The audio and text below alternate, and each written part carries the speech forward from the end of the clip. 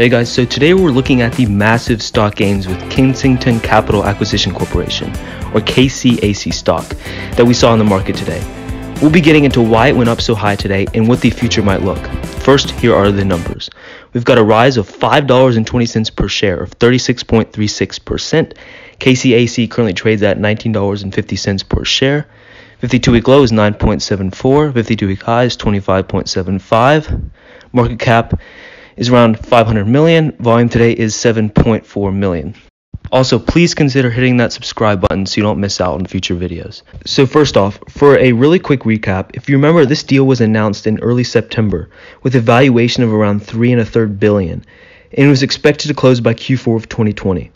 The stock price took a huge run after the deal was announced, and it seemed like this wasn't just a hyped up company like Nikola, but a company with some serious potential considering it's backed by prominent names like Bill Gates and Volkswagen. And as you can see in the chart here, the stock more than doubled in its first few days of trading. There was a crazy amount of buying in a short amount of time. But after this initial jump, the stock sold off a little, but it didn't stop and it just kept going down and down and down. And there's several reasons for that, including less confidence in post-merger jumps, like seeing Hyliion and Velodyne and Multiplan all going down post-merger. And the second reason has been some sell-off in the markets, particularly in October. And you can see how hard it got hit then. Finally, one of the most important reasons I think is that people are understanding QuantumScape is still a long way off from developing solid-state batteries and generating revenues. Rough estimates say it could be 5 to 7 years before sales are generated. So this will be a really long-term investment and condition, of course, that QuantumScape makes it that long. That said, QuantumScape has some pretty robust financial supporters, so that is definitely reassuring. So today the stock was looking similar to its first few days of trading after the merger was announced, up more than a third of its value today. This was pretty much due to the merger vote being announced for November 25th, which is in under 2 weeks. So the timetable has actually been pretty quick with this company, a little more than 2.5 months after the deal was announced. But what's going to be interesting is seeing where the stock settles after the deal closes, and when it is trading under the symbol QS. Considering that the company is in such early stages, it seems like its stock price would not merit fluctuating unless we got some news about their development or something along those lines. Yet even a company like Nikola that is so early in its development was trading out of control for its actual value because there was so much unwarranted speculation.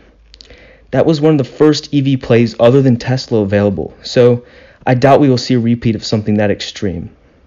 I mean, the stock was up over 900% in a matter of weeks. For those of you who might be new to the company, QuantumScape was founded in 2010 and is based in California. It also has some big investors like Bill Gates and Volkswagen, among others like Continental. They are currently developing solid-state batteries intended for electric vehicles, which, if can be made, have huge advantages over our current lithium-ion battery. The batteries have a solid electrolyte compared to lithium-ion batteries, which have a liquid electrolyte. This essentially allows for much greater energy density as well as other advantages. So basically, we get a battery that can be much lighter since it has more energy per unit of mass. The battery could also charge most of the way, around 80% of the way in 15 minutes, and travel 90% further than current EVs can with lithium-ion batteries. The charge speed is one of the biggest things I've been keeping up with, because when you're on a road trip and you just want to stop and fuel up quickly, most people are used to 3 to 5 minutes to stop and fill up with gasoline. But I think anything over 15 minutes for a full quote-unquote tank for EV vehicles would be frustrating. I hope that we can get a full charge to below 10 minutes, with that being said. So overall, the two biggest points to draw on from this are that, number one, the company has a lot of potential to be a disruptor in battery technology. There aren't too many companies developing solid-state batteries, and they've been endorsed by someone the likes of Bill Gates, so definitely has potential here. Number two is that the time frame is much larger than most people realize.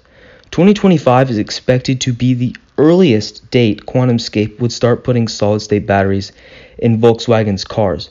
So conservatively, it could be maybe 2, 3, 4 years after that. So buying in the company today as an investor really means you want to hold at least 10 years if you believe it would really become a big company. So definitely keep that in mind. If you really do believe in this company, you're probably going to have this stock in your portfolio for quite some time.